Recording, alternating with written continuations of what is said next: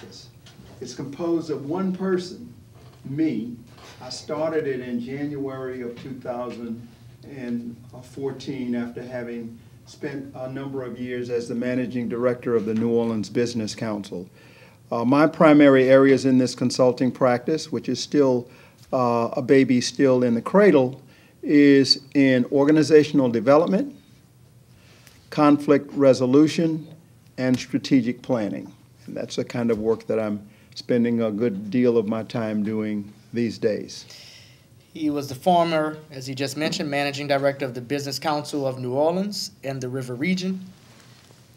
He coordinated and managed relationships with elected officials and governmental bodies and civic groups, developed and executed initiatives of the Executive Committee, the Board of Directors, and compiled and analyzed, as well as presented research aimed to supporting the organization's goals and priorities.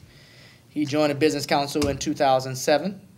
He served as Vice Chancellor, Governmental, Community, and Diversity Affairs at the University of New Orleans, Louisiana's public urban university.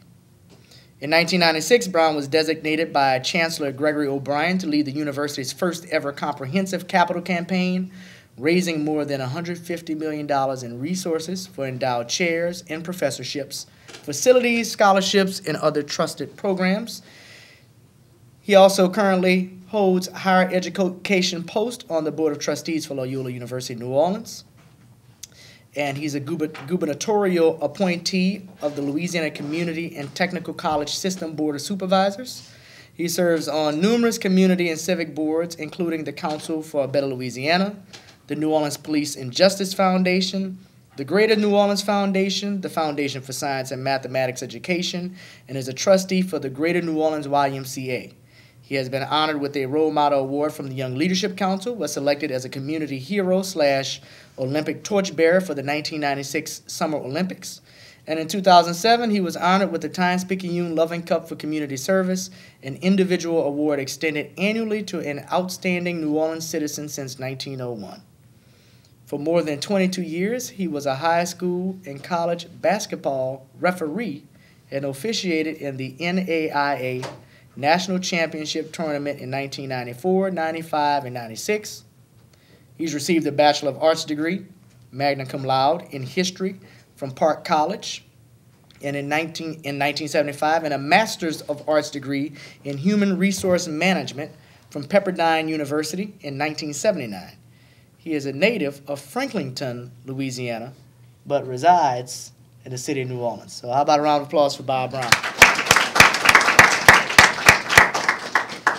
Well, far be it from me to kind of conduct you in a class, but tell us a little bit more about this current scope of work that you're doing, and tell us what's going on in the city of New Orleans and how you want our students to be engaged with our city right now.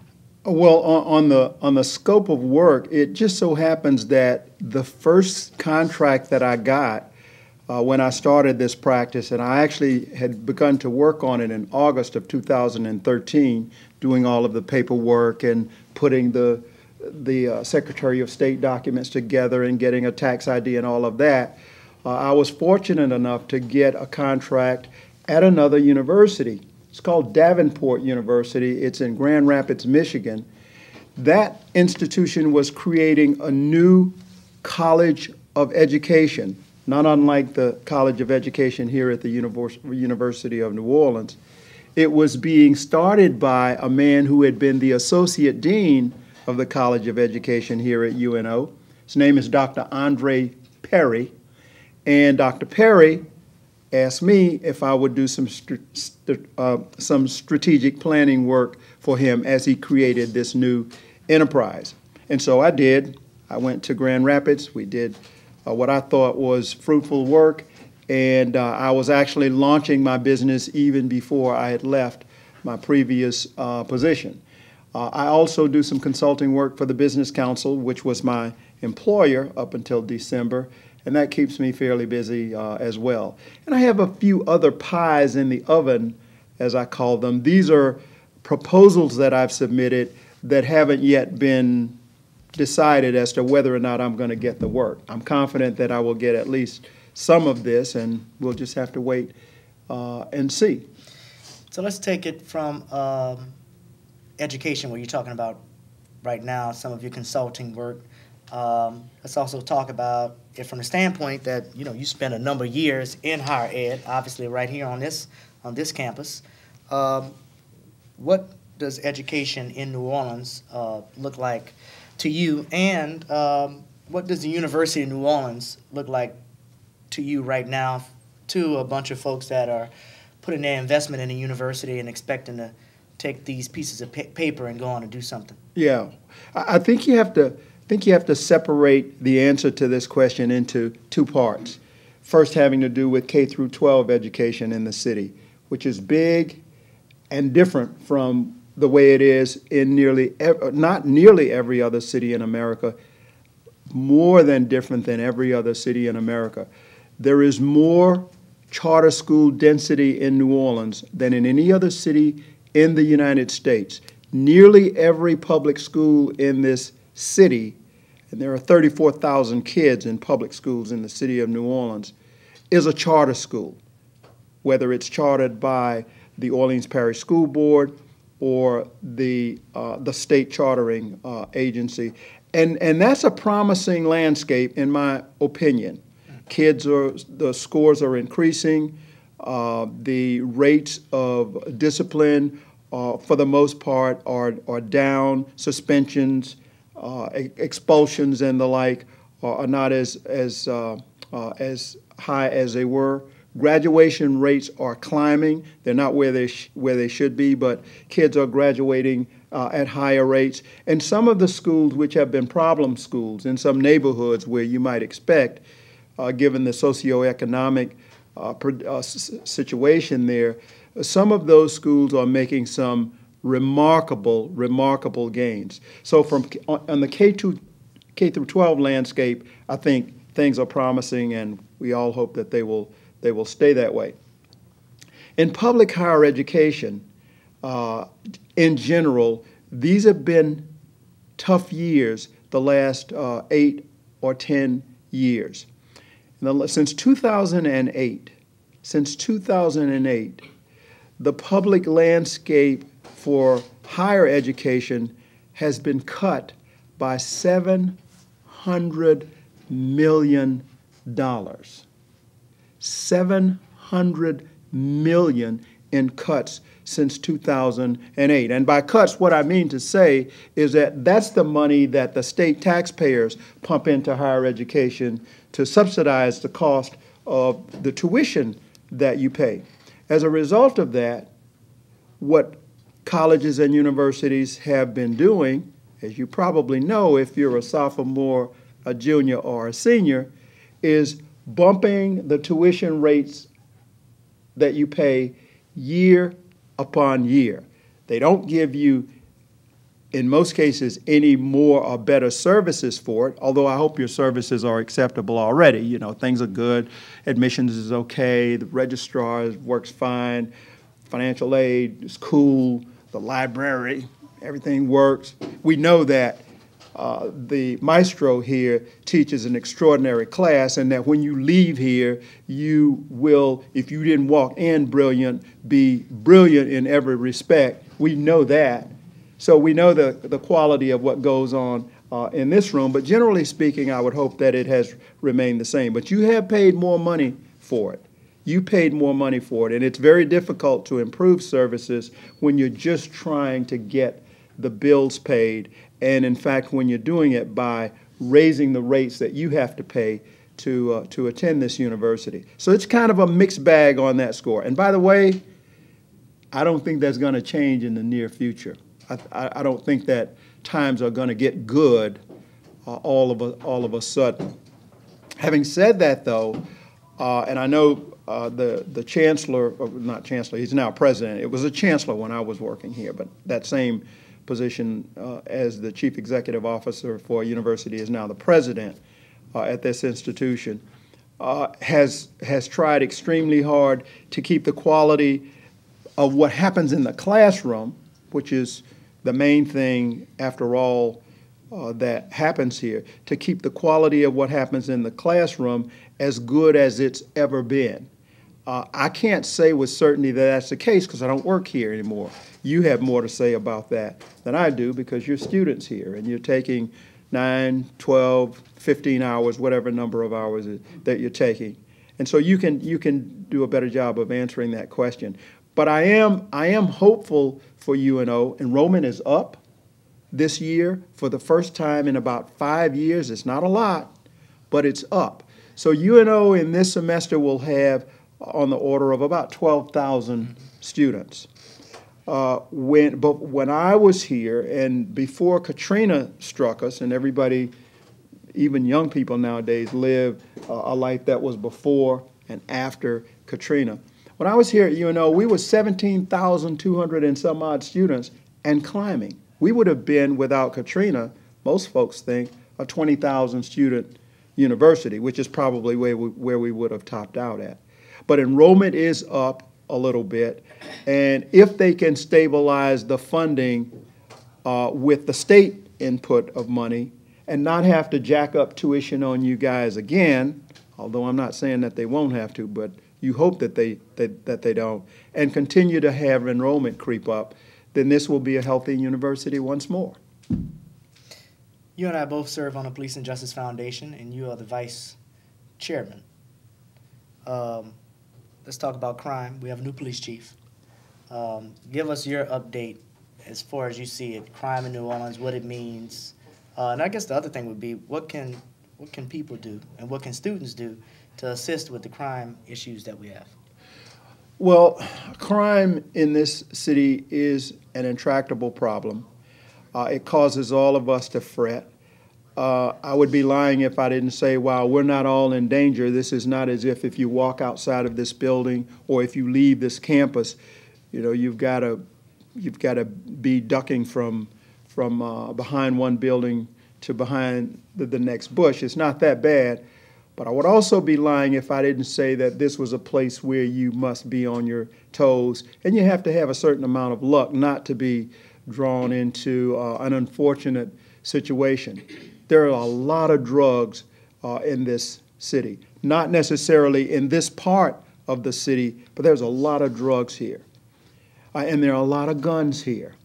And there are a lot of young folk, mostly young black men, who are trafficking in the drug trade and who have access to the guns and who, for reasons that I think certainly give me sleepless nights, can't seem to find or select a better way of dealing with whatever life puts in front of them than A, trying to do some kind of crazy stuff with drugs, and then B, when that doesn't work out to everybody's satisfaction, having the gunplay. We've all seen the stories in the shooting in the French Quarter, woman dead, 21 years old, from a young lady from Hammond who was shot. Just had the shooting, I guess it was 2 weeks ago, where there was the child killed and others wounded. I think there were 5 people wounded in that incident. So we've got problems, and there's no question about that. There are 2 things that make me hopeful, though. One is that there is a drug task force, and you heard Irvin say that he and I served together on the Police and Justice Foundation. But there's an urban drug task force that is working extremely hard to break up these horrific gangs and to take the worst of the bad guys off the street.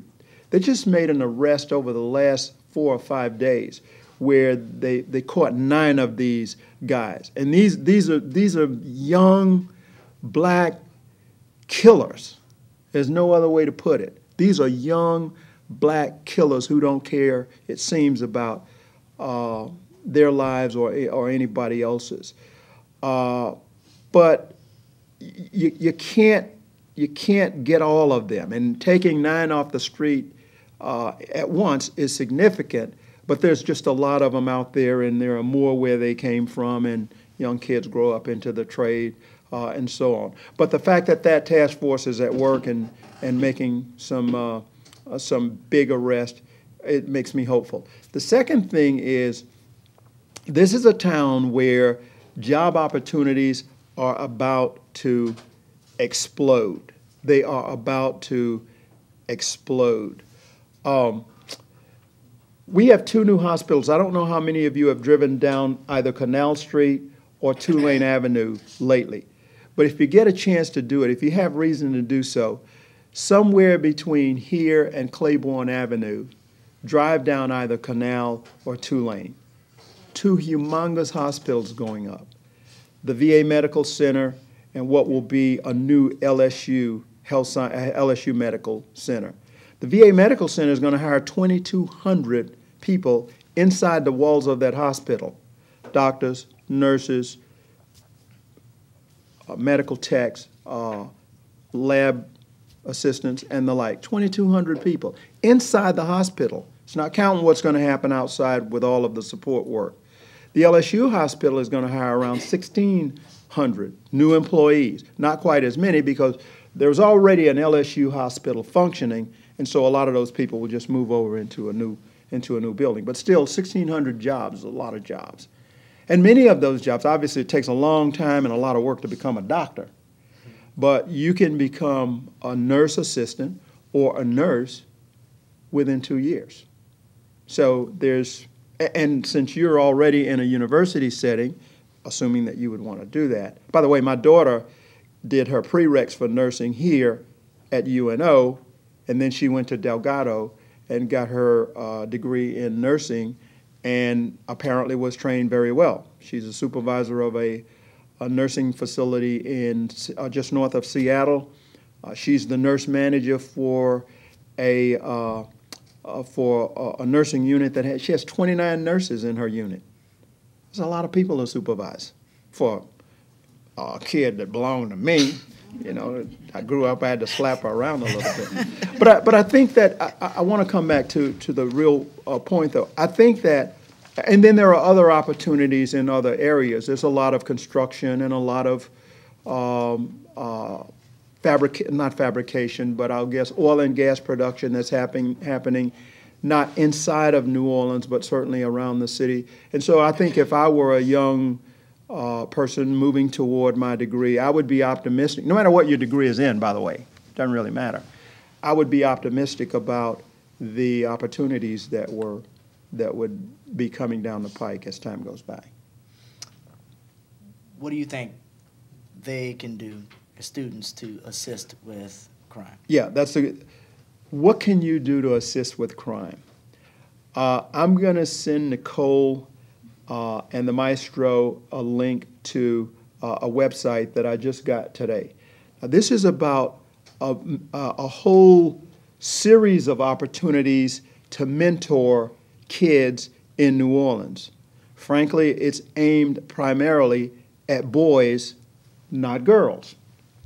But I certainly don't think that there's any gender barrier to someone who is willing and able to just share time, attention, empathy, love.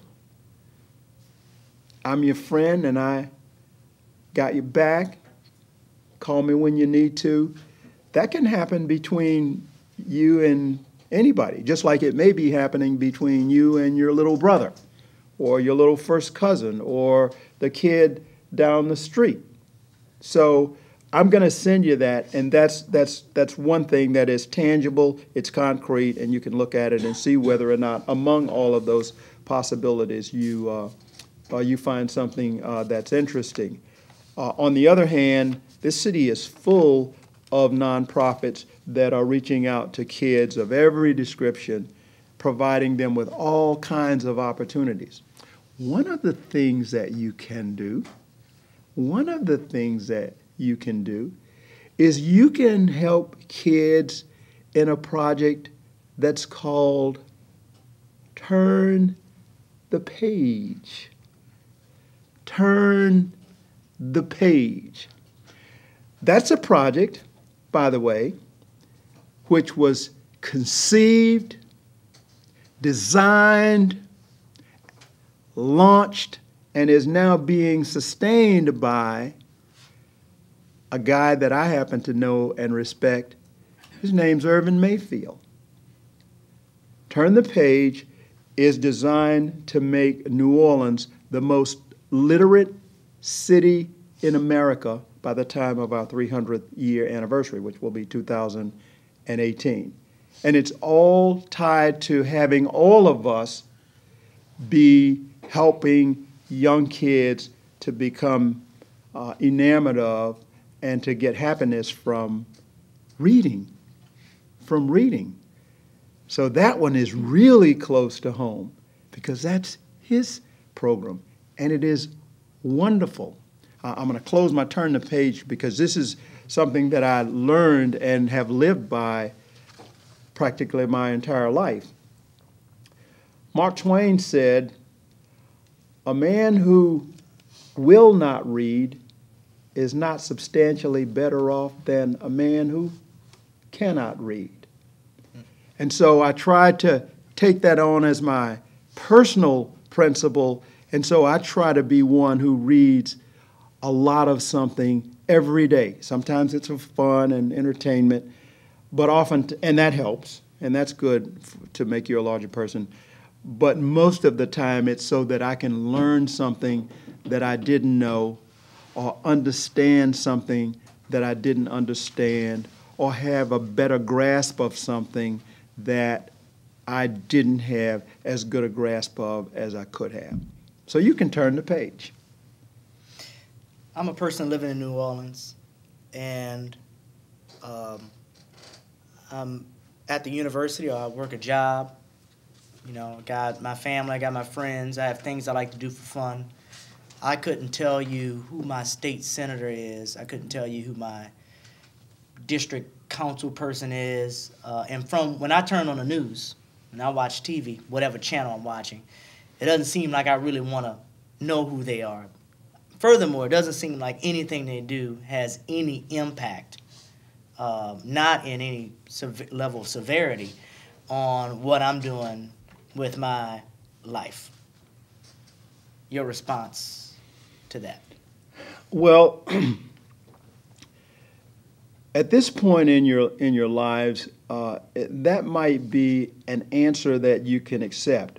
What does my council member or my state representative or my congressperson have to do with my life? Not very much. So it doesn't matter if I know them. It doesn't matter what they do, because it all just passes over my head. Well, I'm just going to tell you that's just not true. I'll give you one example that comes home almost directly, and perhaps, if not to every single one of you, to many of you in this room. How many of you have ever heard of a Pell Grant? All right? How about a Stafford loan? Ever heard that term? Stafford loan.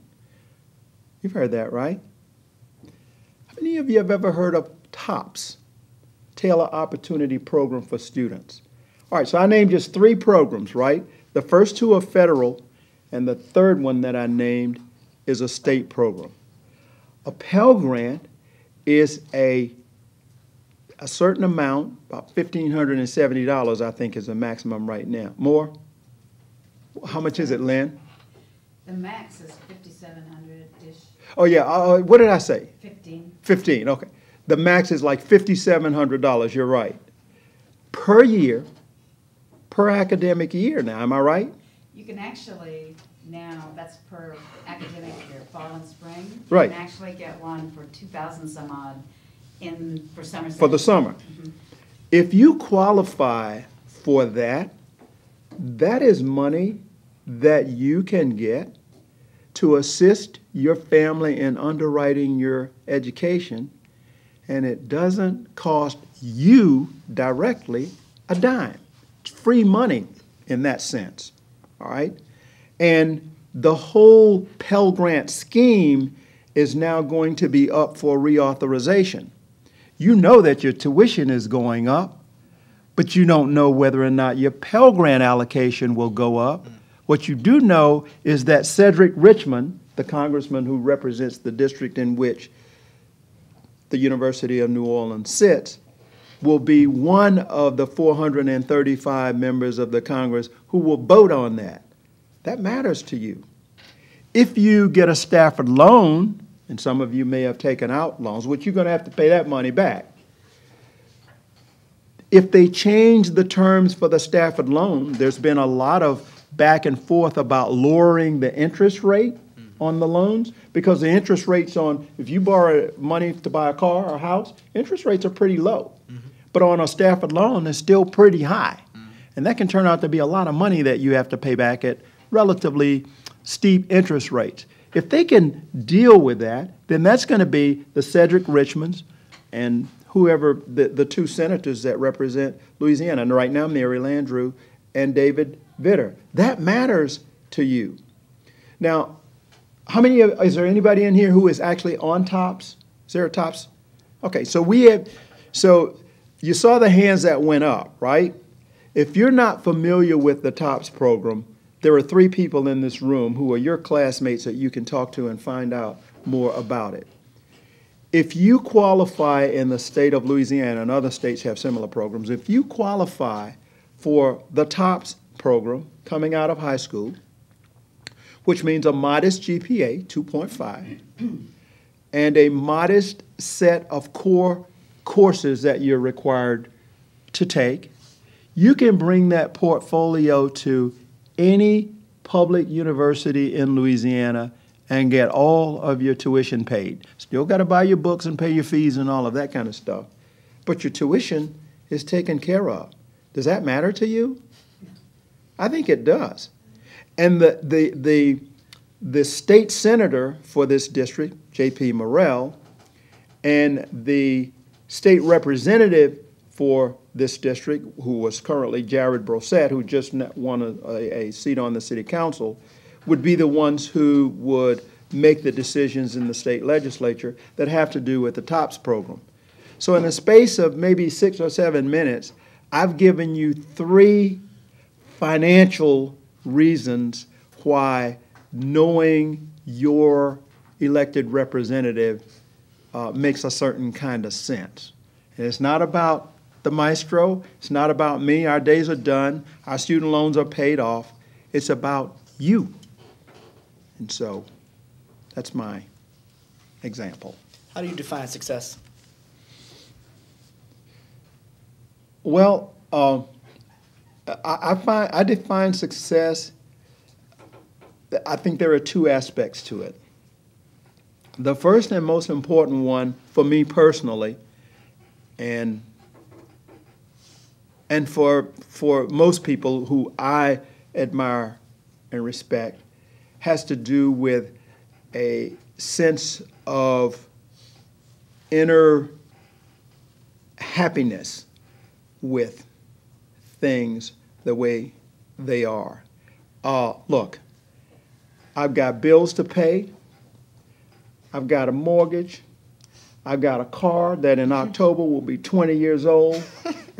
I got reasons to worry, but I look for ways to find a certain coming to terms with all of that stuff that I have to deal with. My shoulder's been giving me trouble for the last few days. Can't work out the way I want to, but I look for ways to find a certain measure of satisfaction with the way things are. And I've had some huge disappointments. I won't even go into that because it would make you would be moping for the next 3 days if I told you about the disappointments that I have. But I look for ways to find a certain measure of happiness every single day, and most days I'm lucky enough to get that. So that's one aspect of it. But the other aspect of it is having other people think well of me. Other people who, if they think about it at all, or if they mention it to someone else at all, they say, you know, that guy's not a jerk. He's pretty okay. That's important to me. And so in order to not be considered a jerk, and in order for people to say he's an okay guy, you have to behave in a certain way. You have treat people in a way that shows that you like them, respect them, appreciate them, value them, and you have to interact with them in a way that is perceptive, doesn't get on their nerves, doesn't punch the wrong button, doesn't say stuff that is so outrageous and so stupid that you say, well, man, what's wrong with this guy? What is he on? And so if I can manage those two parts of my life, and thus far I've been doing enough to at least get by, then life for me is good. Feel good about myself for reasons that matter, not just because I think I'm so hot on my smarty pants and all of that. And generally speaking, have others think well of me as well. So if I can manage those two pieces, then I have success. You work for what people consider arguably the most powerful group, most powerful board, most powerful collection of individuals in one room for several years, known as the New Orleans Business Council. Titans of several different industries, with the exception, I guess, of the legal industry for the most part. That's right. But from sports to shipping to a various array of businesses. Yeah, banking, manufacturing. Guys whose businesses are hundreds of millions of dollars to billions of dollars, with a few folks of assets worth billions, sitting around talking and then expecting you over a number of years to keep them together, to fulfill the vision that they put in place. Normally, when you've come to the class before, we've had more discussions about the shadow government and that kind of a thing. But yeah. I'm actually more interested to know now. What did you learn? What's the number one thing walking away after all those years, getting to know these guys, some of whom you've known for years, but obviously in a very intimate way? The takeaway after all those years of working with some of the most powerful people in the state, in the world, in our city? Well, my biggest takeaway, and I have to be honest, I'm in some ways amazed at it at this very minute. My biggest takeaway was that people who were this rich, this powerful, and this smart could have such a deep interest in making New Orleans, and New Orleans specifically, but generally our community, a healthier place. As Irvin said, we had the Saints, the Pelicans, Bollinger Shipyards, all of the big banks, Chevron, Shell, all of them were represented in that room. And every single one of those men and women could have easily been spending their time lying on the beach in the south of France, if they had chosen to do that. And maybe sometimes they did every once in a while. But generally speaking, they put so much energy into the work that we did. I was really impressed by that. And they put their money where their mouth was. The membership dues at the New Orleans Business Council is $14,000 a year. Every member, 71 of them, wrote a check for $14 grand. Didn't get a penny of it back. They didn't do business in the business council setting. In other words, they weren't trading business cards and cutting deals and saying, hey, look, I'm going to make a $30 million loan. Let me call you next week and we'll get together. Let's say a banker and the guy, Boise Bollinger at Bollinger Shipyard. They didn't do any of that. Everything was focused on making this a healthier place. And that was amazing to me. I'm not sure if I were that rich, powerful, and smart that I would have done that. I hope that I would, but I'm not. I can't be certain that I would. That was my biggest takeaway from that. And I guess tied to that, they're all type A. They're all like in charge of everything, and all actually in charge of me. I never lost sight of the fact that I worked for them. They had great respect for me. They valued my opinion. They thought I was a smart guy and all of that as their managing director, and I was the face of the organization. But I always made sure that I was telling myself that I wasn't the organization, that I worked for them. And that helped me to be, generally speaking, to be successful. What's your favorite word? Happiness. What's your least favorite word? Hate. What turns you on creatively, spiritually, or emotionally? I am moved by both spiritually and emotionally, I guess I would say. I am moved almost equally by music, any kind of music, frankly, and by reading the written word. What turns you off?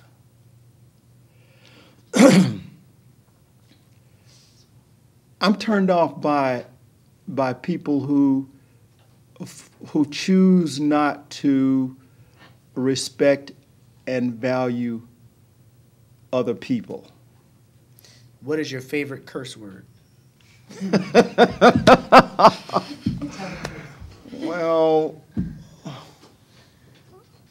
man.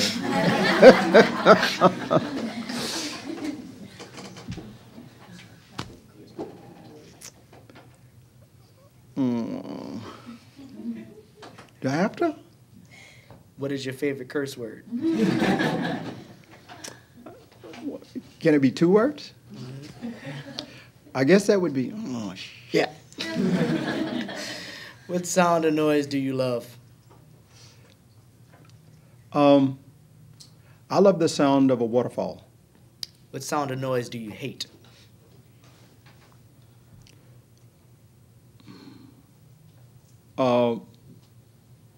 The sound of screeching tires. What profession other than your own would you like to attempt? Other than my own, I'd like to be a singer. What profession would you like not to do? Like not to do. Doctor. If heaven exists, what would you like to hear God say when you arrive at the pearly gates?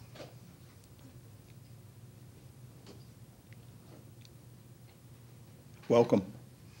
All right, we open the floor for questions for Bob Brown. Yes, what's your name? Christopher. Christopher. That's my son's middle name.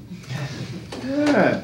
Had a connection already. Yeah, there you go. So, for the future in Louisiana, where do you see the biggest job growth? Biggest job growth. I think it's going to be in 2 places, Christopher. First is going to be in anything related to the medical profession, particularly south of I-10. It's mostly in New Orleans, but not only in New Orleans. So that's one area. If you do anything if you are in any kind of discipline that's tied to the medical profession, your outlook is bright. The second is going to be in the short run, 3, 7, 9 years, it's going to be in commercial construction, building big things, and in running various kinds of plants related either to the oil and gas industry or the chemical industry. Still, and then again, mostly south of I-10. There's a plant in Lake Charles that's coming online right now. I want you to write this down. SASOL, Sasol. Google that up and read about it. That is going to be on the order of a $17 billion enterprise. One plant. 17 billion with a B. So they first of all need all of the welders and carpenters and fabricators and electricians who are going to build this enormous plant. And then, of course, they're going to have people to operate it. There are 3 or 4 more like that closer to where we are, in Donaldsonville, Geismar, and places closer to us.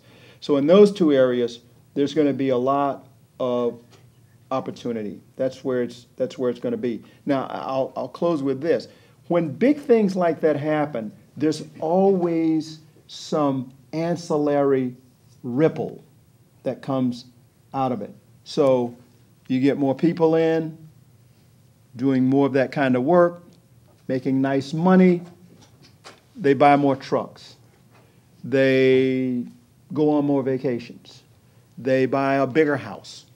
They send their kids to private school. You know, all of those things that tend to churn the economy will happen, and it's going to happen big time, and it's not make-believe, it's coming. And you were next. What's your name? Debbie. That's my daughter's name. My daughter's name is Deborah Ann Brown. Deborah. Okay, come on, Debbie. What inspired your love of reading? It's funny. I almost don't know. I can tell you this little story, though, and bear with me and let me know if we kind of push through on the time, especially since I showed up late. I grew up in a little town which at that time was segregated. And so the black people in that town had a library that was smaller than this room, not the main library downtown, but a much, much smaller library. And that library was only open on Tuesdays, Thursdays, and Saturdays from 10 till 2. And I can remember as a boy, 7, 8, 9 years old, going to that library and reading as many books as I could read, which was about as many as I could put in the little basket on my bike and ride home with. And in those days, when you checked a book out of the library, there was a card in the back cover, and you would pull the card out, sign your name to it, and they would stamp the date, the librarian would, by which you had to return the book. If you didn't, they'd charge you 2 cents for every day the book was overdue. So I went through that reading, and I read voraciously. I read the Leatherstocking Tales. I read all of Zane Grey's novels. I read everything that Dickens wrote that I could get my hands on. And I would ask my librarian from time to time for books that she would capture from the white library, if I can use that term, the white library, to bring them out. I would get a chance to read them, and then eventually they would go back. By the time I was about 15, I would pull a book from the shelf and get ready to check it out to read it. And when we pulled the card out, I would find my name on there from when I was like 9 or 11. And that was a thrill to me to see a book that I had already read. I'm giving you a long answer to a short question, but I can't quite explain it, but the written word is powerful to me. Last 2 questions. Let's go with Lynn, and then we'll go with this lady, and I apologize for us only getting 2. Thank you. What is the Business Council doing, if anything, to help grow or create small businesses? Women, minority, small, new? Not much directly, Lynn. The Business Council, that's not what we do directly. But what we do in that domain is to provide support for the people who really do that work, and better than we ever could. 2 quick examples. Right. The Urban League of Greater New Orleans does remarkable work in helping small businesses to define themselves, invent themselves, and then grow themselves. As a matter of fact, there's a women's empowerment, women who own small businesses, empowerment activity that the Urban League is having, if not this week, next week, and they do it on a regular basis. And the Business Council supports the Urban League. They can do that work better than we can. And so our guys have large wallets. The Urban League has great talent. You put the Business Council resources with the Urban League's talent, and you get great outcomes. That's one example. A second example would be the Idea Village. Heard of anybody familiar with that? You better Google it. The Idea Village, which creates new entrepreneurs all over the place. And the Business Council provides not only support for the Idea Village and its work, but a number of the Business Council members also serve on the board of the Idea Village. So there's a fair amount of cross-pollination in the work that goes on there. And we said we were only going to do 2, but let's do 3. Let's do this young lady, and then we'll do the young man back there. So go ahead. What's your name? Elizabeth. Okay. What do you see as the biggest hurdle for the city to becoming a healthier place? 2 things, Elizabeth. The first I've already talked about some, and that's crime. We got to fix it. And I'm hopeful that we will. In the long term, I know we will, because kids are going to graduate, they're going to have aspirations, they're going to go to college, they're going to get jobs, they're going to work, and we're going to change ourselves into a broad culture of success rather than the culture of dysfunction that we see in the crime domain. So that's one thing. The other thing that we've got to get our arms around is our infrastructure. This is a raggedy town. And I love it. I'm not, you can say that about your own family. I like that, Bob. Yeah. So if we can get our arms around those 2 things, then we're going to be a great place. And if you move away after you graduate, I promise you, if we get our arms around that, 10 years from now, you're going to be dying to come back. Okay, last one. You said you refereed, right? Yeah. Did you ever play? Yeah, I played. What's your name? Joseph? Joseph. I spent 20 years in the Air Force, and during that time, I played basketball at the base level, which is about maybe the quality of junior college. It's not, it's not like Duke and North Carolina. But I did that for about 16 years. When in Europe, I was in Europe in the early 70s, and there's real football in Europe, like you would see at LSU, but not as good. Again, about the junior college level. I played football over there for 3 years. I wasn't all that good. I was good enough to play at the base level, but I wouldn't call myself a hot shot. But yeah, I did play, and I loved the game, and I love it still. Before we dismiss, I want to remind everybody, if you want to come to any of my performances any Wednesday, it's always at 8. And you see that guy in the black with that My Jazz Is shirt on. Just get his number on the way out. You can call him and make sure you get in for free, and he'll make good on that free drink also. And make sure you guys get your blogs. Any Wednesday where? I missed that. It's at Urban Mayfield's Jazz Playhouse. Okay.